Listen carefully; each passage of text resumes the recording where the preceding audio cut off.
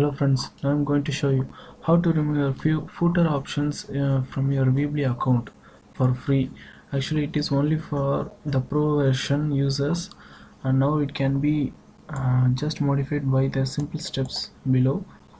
Just go to your Weebly account, then go to the design and then to the edit CSS or HTML option, then add the below code as shown in the video. Please watch it.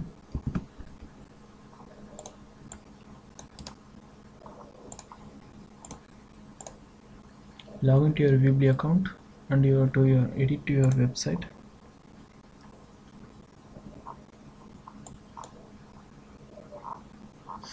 After that, just click the design option, then click the edit HTML or CSS button. Here there is a large number of CSS code here, so you just view it in your full manner and search for the option called footer, then press enter. You'll see number of footer options in the search query. Go to the last of the page. In the 464th line, you will see number of footer options are selected. Just type the first option, press enter and paste the code visibility hidden. Before that, I want to show you that video, show it to that website. Here is the footer code powered by Weebly.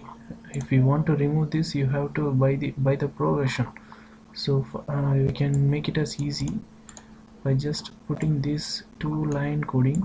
Visibility is to hidden and display is to equal to none. You have to add that. Then click the save button. If it asks for enter the file name, then just type the or enter any of your name file. Then click the publish.